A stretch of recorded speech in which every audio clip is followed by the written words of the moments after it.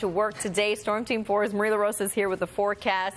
Certainly feeling chilly. We need that heavier coat today. Yes, it is. And I love the cold weather. You guys know this about me, so I'm going to speak on behalf of the cold weather lovers. It's really pretty out. We have bone dry air, so it's like crystal clear. We've got 33 right now at Central Park, 32 in Islip. We're down to 30 in White Plains, 35 in Newark.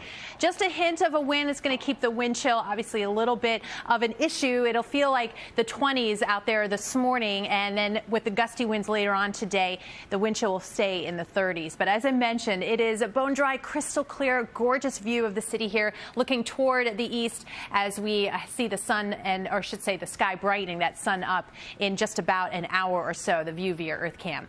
42 by 1 o'clock. At this point, though, the gusts will be in that 20+ mile/hour range, giving that little cutting edge to the 40s there. And then by this evening, dinner time temperature around 37, and with clear skies, light winds, temperatures do drop pretty quickly. All right, Lauren, anything else to watch out there? Things are... Because, I mean, that's one of the important things that makes Thanksgiving and every meal we have so wonderful, right, Maria? Right, and think of that when you're sitting down, a 24-hour operation. Amazing. All right, we are plenty chilly outside of those freezer areas. 33 now at Central Park, Merrick as well, 30 in White Plains. And we are bone dry, crystal clear for the most part. Beautiful view from Earth Cam, looking at that brightening sky, the sun up in about 45 minutes or so. 41 and sunny for midday, but that's about as good as it gets. High temperatures in the low 40s, wind chills in the 30s all day. We do have a decent warm up. It happens on Thanksgiving, but the chill is back pretty quickly, and it comes along with some rain and wind. I'll time that out for you and take a look at holiday travel weather across the country coming up in just a bit. Thanks so much, Maria. Also ahead, a staff out, and we've cooled down. A look at the radar and satellite picture shows that.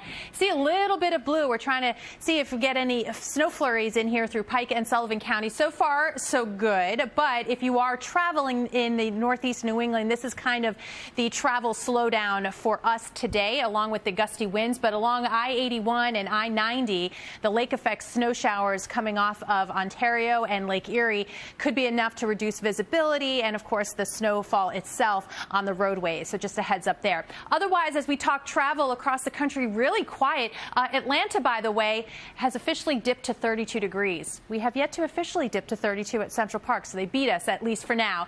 That Pacific Northwest system, that could slow down air travel for SeaTac, but otherwise, this system moving eastward will eventually bring some showers from Cincinnati to the Gulf Coast on Wednesday, I should say on Thursday, Thanksgiving. We're ahead of it, so we will not see the wet weather. We are going to stay dry.